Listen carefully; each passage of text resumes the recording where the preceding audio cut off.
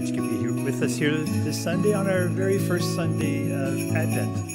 And so to kick things off from the beginning, we're going to start by the tradition of lighting the Advent candle. So Helen is going to come and look after that for us.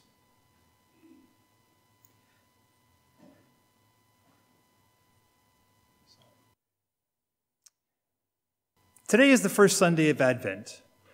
Advent means coming. And in this season, we prepare for the coming of Christ. Today, we light the candle of hope.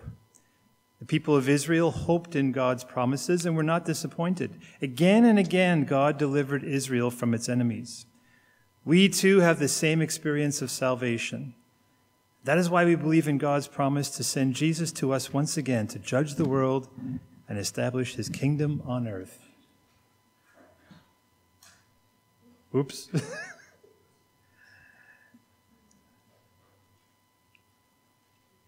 Okay. Yeah, matches always give me a hard time too.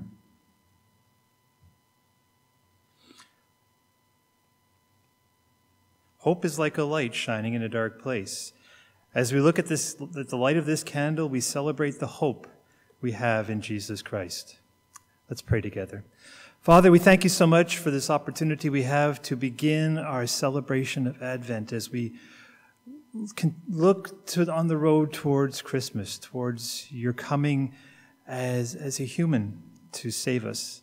And so, Lord, I pray that even now that you would help us to focus in on what this season means to us. Help us, Lord, to begin to think about the hope that we have in you, the hope that we want to share with others. I pray, Lord, that if anybody is coming here this morning with a feeling of hopelessness and really struggling with what they've been experiencing, Lord, I pray that by your Spirit you would speak peace, you would speak comfort, you would speak hope into our hearts so that we would leave here with a renewed sense of who you are and that you are in control. I pray, Lord, that you would forgive us, Lord, for things that we've done this week that have hurt you, hurt others, and hurt ourselves. Forgive us, Lord, for the things that we've failed to do, that we should have done. I pray, Lord God, that you would cleanse us. Thank you, Lord, for the gift of the cross and the gift of your forgiveness. And I just pray, Lord, that you would do something in each of our lives this morning that would last for eternity. And we pray these things in Jesus' name. Amen.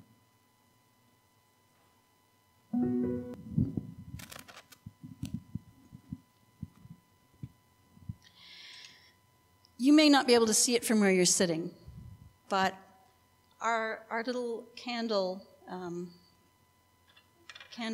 wreath that we have here, it contains 5 candles.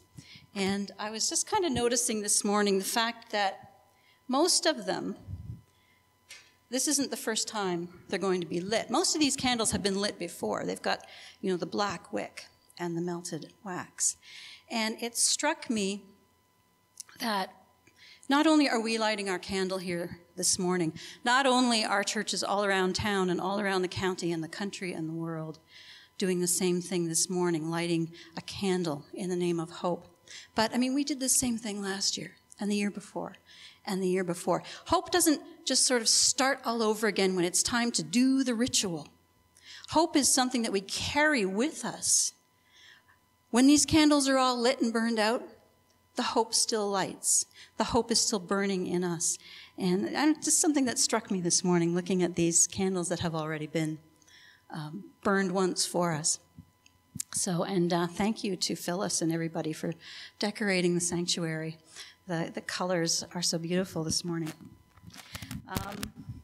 As we continue in our adventures in not being able to sing together as much as we would like, as much as we have been accustomed to doing over the years.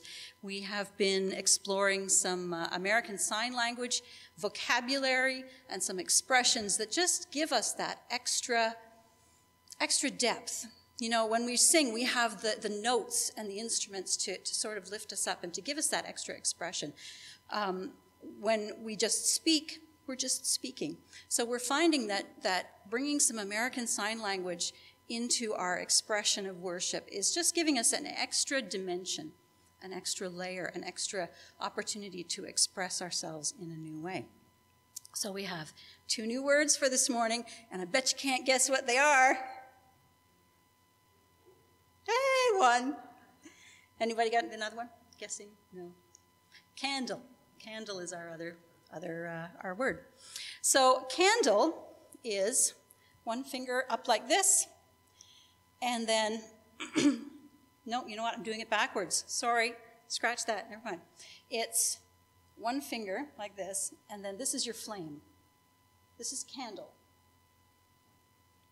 And hope is 2 hands straight up like this. Excuse me. And then close them down like that. It's like you're putting a lid on something. This is hope. So this morning we have lit the candle of hope. And we're going to speak together some words that will be on the screen that just kind of walk us through what our intention is when we light this candle this morning. You know, Jeff reminded us of the scriptural basis of this and you know, where that all comes from. And so we're just going to speak together some of those words to remind ourselves of why we do this. So we begin by saying, we light this candle because we live in hope. We wake every day knowing what God has promised, that the low will be lifted up, that the rough, uneven ground will be made smooth. We light this candle because we live in hope, that the unreachable will be brought within reach, that the glory of the Lord, his love and power will appear, and that all people together will see it. We light this candle because we live in hope. God has promised, and his promises will be kept. We light this candle because we live in hope. Rejoice, rejoice, Emmanuel shall come to thee, O Israel. Amen. 1 Corinthians chapter 15, starting to read at verse 12. But if it is preached that Christ has been raised from the dead, how can some of you say there is no resurrection of the dead? If there is no resurrection of the dead, then not even Christ has been raised. And if Christ has not been raised, our preaching is useless, and so is your faith. More than that, we are then found to be false witnesses about God. For we have testified about God that he raised Christ from the dead. But he did not raise him if in fact the dead are not raised. For if the dead are not raised, then Christ has not been raised either. And if Christ has not been raised, your faith is futile. You are still in your sins. Then those also who have fallen asleep in Christ are lost. If only for this life we have hope in Christ, we are of all people most to be pitied. But Christ has indeed been raised from the dead, the first fruits of those who have fallen asleep. Father, thank you for hope. Thank you, Lord, for your word that points us to hope. And I pray, Lord, that you would give us ears to hear, even now, what you would want to say to us through this message. Take my weak words, infuse them with your Spirit, that they may become words that would speak to our lives, speak to our hearts, our minds, our spirits, and cause us, Lord, to see something in us, see something in you that maybe we've never noticed before, and that we could leave this place in some way changed. Lord, please give me the strength to do this. Take this time, it's yours. Do whatever you like with it. In Jesus' name, amen. So as we know, we're beginning the season of Advent this morning, our journey to Christmas Day, the celebration of the birth of the Christ child. I don't know about you, but Christmas, like every year, I guess, it always kind of sneaks up on me. It's like, it's one day it's October, and the next day it's November 29th, and it's like, what happened? I got to order gifts. But Advent is here, and its focus is Hope, peace, joy, and love, represented by the 4 candles that we will light. And this morning we lit the candle of hope. And yesterday, hope was kind of staring me in the face. I looked at this magazine in my apartment, and it was from this organization called One Hope Canada, which runs Christian summer camps all over Canada. And then I got in the car, and there's an envelope, mail sitting on my front seat, and it's the Salvation Army letter. It talks about big words, hope, with the Salvation Army symbol and a big wreath where the O should be. And I'm like, okay, Lord, I think you're trying to tell me something. The message of hope is a huge part of Christmas. And we spoke a lot about hope this past summer as we were going through Charles Swindoll's book, Hope Again. And we made the point then that hope in the biblical sense is not exactly the same as we use the word hope today. Today, the words hope and wish are kind of interchangeable, right? I hope I get that promotion at work. I hope I'll pass that exam. I hope I get nice gifts for Christmas. It's a wish. It's something that we want, but we're not sure it's going to happen. But in scriptures, the word hope is used to denote something that is totally 100% sure, something that definitely will happen, something that we can count on. As we come to the end of 2020, there are many in society who have become fairly weary. The world seems to have changed so much, and things that we thought we can count on and hope in have let us down, proven themselves to be less than trustworthy. Many have said with a sense of resignation and maybe even hopelessness that we just need to get used to a new normal, that nothing in life will ever be the same again. Some quite aren't so pessimistic, but they still wrestle with a temptation to hopelessness and a desire to reach out to something that they can place their hope in. People can find themselves putting their hope in government. In the U.S. this month, we saw a country whose hopes were split right down the middle. There are those who placed politics and elections in the right perspective in the big scheme of things. But there are those who repeatedly said this election is the most important thing that ever happened to America like in a century. And they put all their hopes in whoever won, some in the Democrats, some in the Republicans. And for many people, if their side were to lose, a very real sense of hopelessness would set in. There are people on each side who believes that their side needs to be in power in order to save the country. And if the other side gets power, then hope, America's doomed. America is beyond hope. In Canada, our views may not be as polarized, but we still look to government as a source of hope. And maybe even more so in some ways, we've placed our hope in these government subsidies that put us more into debt in order to help get us through the pandemic financially. And there's nothing wrong with desiring a government that we can place confidence in, that they'll govern wisely and for the good of all. But I think we cross a line when we begin to put our hope in politicians and political parties and begin to feel that all hope is lost if our group doesn't win. In the last week or so, the news has been filled with hopeful stories about a vaccine for COVID-19. A vaccine is something that has been held out for many months as a hope for getting life back to normal. And some have despaired of life even returning to normal without having a vaccine. And while a vaccine is a valid hope, just like Jonas Salk and his vaccine brought hope to the end of polio back in the 1950s, it will still not solve all of our problems.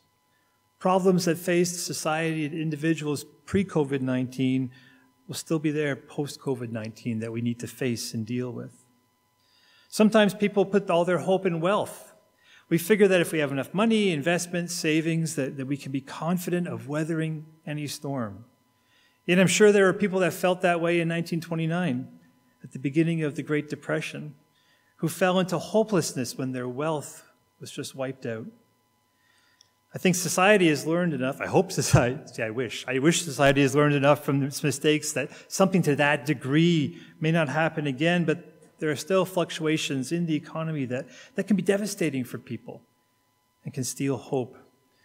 I've heard it said, people talk about depressions and recessions in the economy. I've heard it said that a depression is when an economic downturn affects me.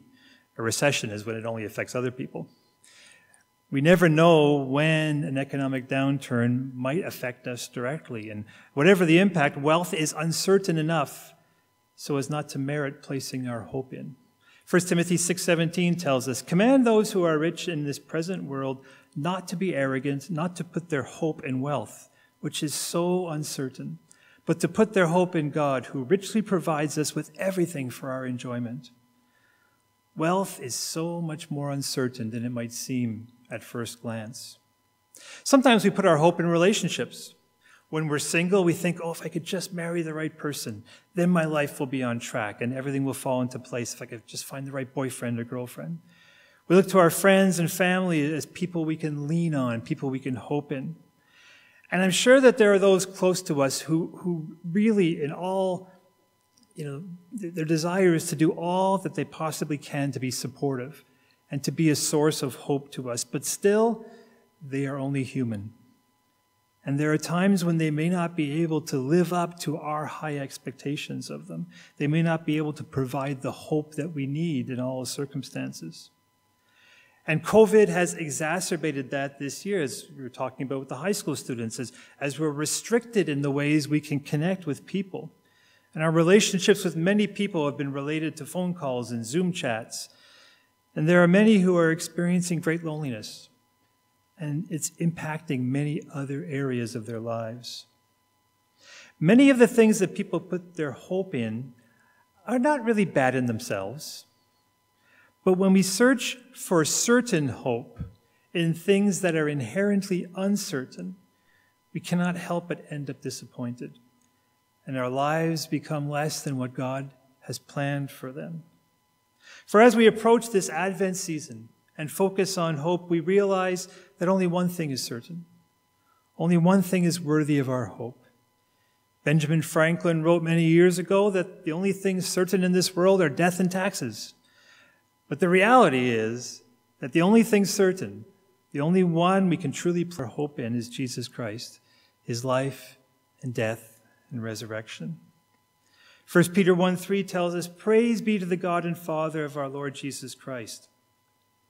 In his great mercy, he has given us new birth into a living hope through the resurrection of Jesus Christ from the dead." In Jesus, we have a living hope. It's not a hope based on a philosophy or an idea. It's not a hope based on a political ideology. It's not a hope based on the teachings of some person long dead. It's a hope based on a living Savior. Jesus Christ conquered death. Jesus Christ is alive today. And he infuses us with a living hope by his Spirit, living within us as we welcome him to be our Savior and Lord. Our hope in Jesus is hope based on the certainty of a past event that has incredible impact on our present lives. Well, probably two events or a whole group of events. The advent of Jesus as a baby in a manger, come to live the entirety of human experience and to take our place on the cross, and the resurrection of Jesus from the tomb. And because he lives, Scripture says we too shall live, and that is our hope.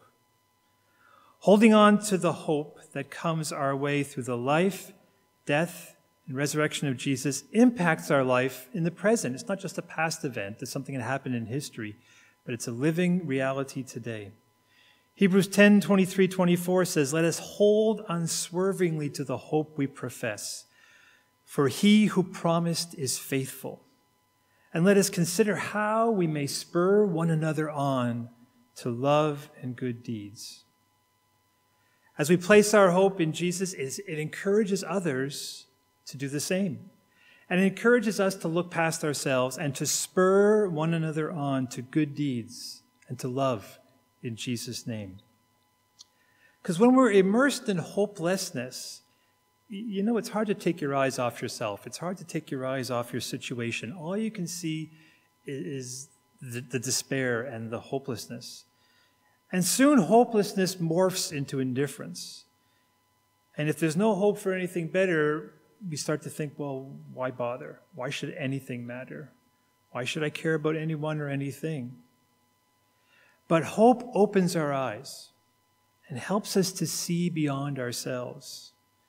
We not only hope for the best in ourselves, but we also hope for the best in others. And we want to do all that we can to help others achieve the best. Our hope in Jesus encourages. Our hope in Jesus motivates. We know that he's faithful to look after us. We can rest in hope in him, which then gives us the freedom to take a risk, step outside our comfort zone, and reach out and care for others. For when we are engrossed in our own needs, it's hard to see or even care about the needs of others. In Christ, we know that we've been given a new birth into a living hope. The new birth that he has given us in the past is a hope that we can hold on to for our salvation, for our relationship with God, and for becoming the person that God created us to be, fulfilling his purposes for our lives. And part of that is to spur one another on, or to be spurred on, to love and good deeds, which bless others and which share with them the hope that they too can find in Christ. And ultimately we are pointed to in Christ to our ultimate hope, the hope of the life to come, of a life forever in relationship with our Heavenly Father that now we have only a foretaste of. We were talking a few weeks ago about suffering and about persevering through suffering and about how the hope of heaven, the hope of the life to come, is a powerful source of strength and perseverance, knowing that our light and momentary afflictions are not worth comparing with the life that is to come. As much as Jesus has promised us an abundant life here and now on this earth, it's only a foreshadowing of what is to come. And in that, we can confidently place our hope. 1 Corinthians 15:19, which we read earlier, tells us this: if only for this life we have hope in Christ, we are of all people most to be pitied. Notice it doesn't say, if only in this life we have hope, we should be pitied. And in light of all we've talked about so far, that would make sense. If we had just put our hope in this life, then we should be pitied.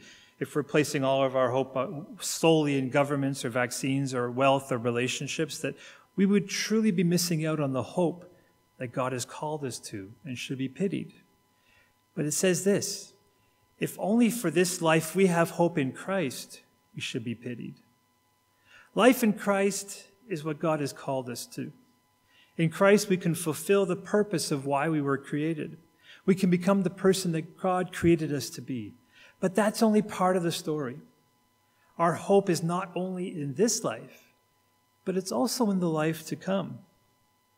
And it is a hope that is sure for those who have placed their hope in Christ. For as surely as Christ came in the first advent that we celebrate, so through his resurrection from the dead, and by his promises that are sure and true, he will come again in the second advent and will make all things new. 1 Peter 1:13 tells us, therefore, with minds that are alert and fully sober, set your hope on the grace to be brought to you when Jesus Christ is received or is revealed at his coming. You know, even as Christians, we can fall into the trap and into the rut of thinking that this life is all there is. I mean, we might assent to the belief of an afterlife, but in practice, how we think and live out our lives, we fall into a rut of thinking this is all there is. We can become somewhat short-sighted and not relying on the hope to be brought to us when Jesus comes again and ushers in his kingdom. And when that happens, I think it's then that we start to place our hopes where they don't really belong. And as such, we begin to even lose our hope. On the flip side, there are others who can fall into the rut of just waiting for heaven. Well, life here doesn't really matter. I'm just focusing on heaven. They look forward so much to that day at the expense of being spurred on to love and good deeds now, in this life today. The hope of the second advent of Jesus, the hope of our home in heaven, should not be something that is neglected so that we focus so much on this world that we become one to be pitied. Nor should that hope become so all-encompassing and all-engrossing that we neglect Jesus' instructions to occupy, to keep busy for him until he comes again. That we should look so much to the future that we forget what we're called to do in the present. but rather may the hope of life with Jesus in eternity motivate us. May it motivate us, spur us on to love and good deeds in the here and now. May the hope of life in eternity with Jesus motivate us to have an eternal perspective on our stuff, on our wealth. May we own our stuff. May our stuff never own us. May we be motivated to invest our lives in things that last forever rather than what the scripture calls wood, hay, and stubble that will be burned up in the end. I mentioned Charles Swindoll with a book we were going through before. He's one of the few radio preachers I actually listen to. And I heard a sermon one time where he said, there are only two things in life that last forever, people and God's word.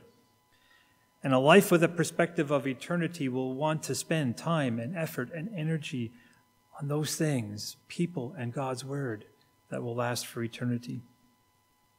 May our hope of life in eternity with Jesus motivate us for ministry and evangelism.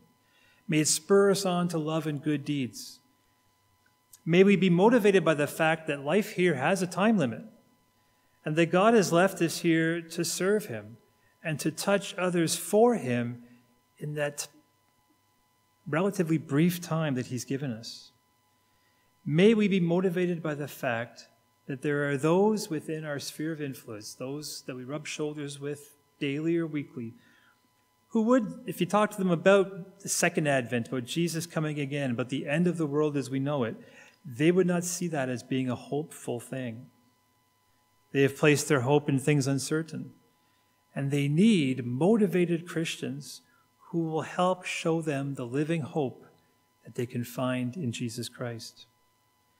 And may our hope of life in eternity with Jesus motivate us to endure suffering and hardship. Scripture tells us that our light and momentary afflictions do not compare with the glory that awaits us. It doesn't mean that our suffering in this life won't bring pain, won't bring difficulty. It doesn't mean that God won't bring relief to our suffering, either by changing the circumstances or by giving us the strength to bear up under it. But what it does mean is that we have hope. A hope that is not just a wish, but a hope that is sure. One day, Scripture says, he will wipe every tear from our eye.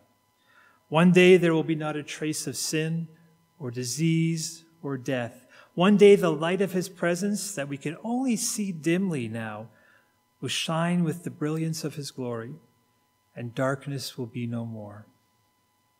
Hope in Christ is more than a wish. Our hope in Christ is something sure.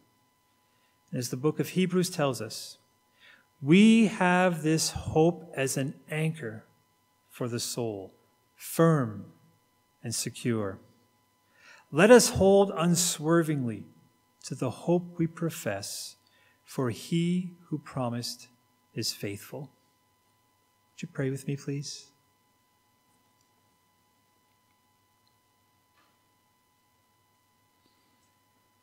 Father, we thank you. Jesus, we thank you. Thank you, Jesus, that in your coming as a babe in a manger, in your coming living the entirety of the human experience, in your coming to die on the cross and rise from the dead, you have made our hope sure, our hope of salvation as we turn to you. And you have made our hope sure of what's to come. And we thank you, Lord, that amidst things that are uncertain, amidst things that can be very difficult to place our hope in and that we shouldn't, that you've given us something sure, that you've given us yourself here and now, a life more abundant, a life that fulfills the purpose for our creation, a life that makes us all that you created us to be. We thank you, Lord, that we can place our hope in you, a living hope, a hope that is sure. And we thank you, Lord, for the hope of a home in heaven. Thank you, Lord, for bringing salvation to us. Thank you, Lord, for opening up that door where we can ask for forgiveness, where we can repent, where we can come to you and receive your hope. Help us, Lord, when we are tempted to hopelessness, especially in this time that we're in right now, when our eyes get fixed on the things about us, when we spend way too much time watching the news and on social media, and when we listen to all the concerns around us. Help us, Lord, never to lose sight of the living hope. Help us, Lord, never to lose sight of the hope that you've given us for today and the hope that we have for tomorrow. Help us, Lord, to rest in that hope, and may that hope see us through whatever difficult times we face now and in the days to come. We thank you, Lord. We thank you, Lord, for that hope. We pray these things in Jesus' name. Amen. Come, let us sing a song declaring that we belong to Jesus. He's all we need. Lift up a heart of praise. Sing now with voices raised to Jesus. Sing to the King. Sing to the King who is coming to reign.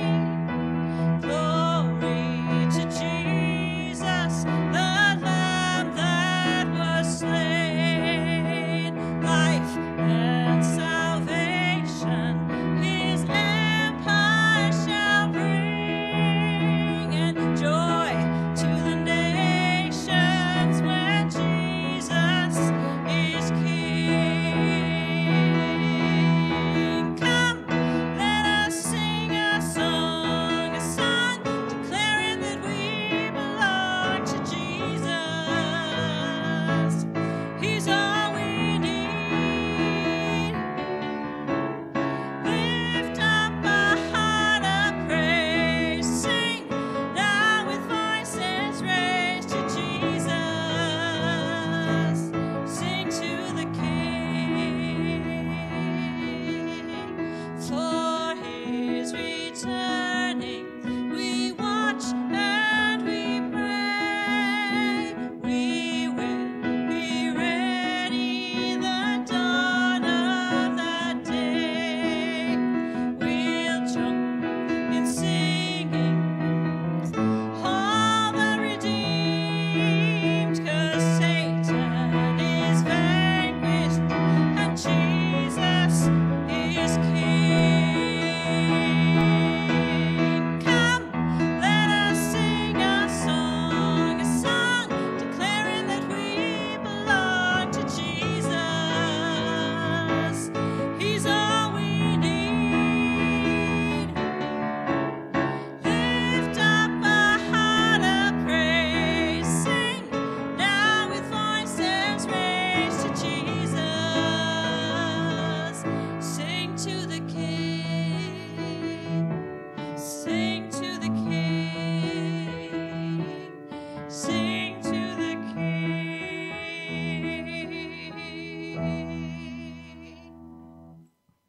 Stand with me, please. As we were singing that, I was drawn to a phrase from Scripture that encourages us to live in the light of his returning. To live in the light of his returning.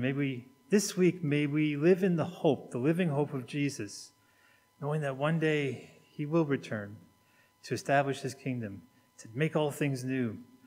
And if that happens in our lifetime, praise the Lord. If it doesn't happen in our lifetime, we know that we live in the living hope of heaven that has been promised to us who have placed our trust in Christ. And may this week, may that truth that we always know, and it's always there in the back of our minds, may it really sink in. And may that impact how we live our lives this week. May it spur us on to love and good deeds in Jesus Christ. Good to see you all. Thank you so much for being here. If you want to visit within, keep a good distance, keep your masks on. It's kind of nice outside, but cold if you want to visit outside too. God bless. Thanks for being here.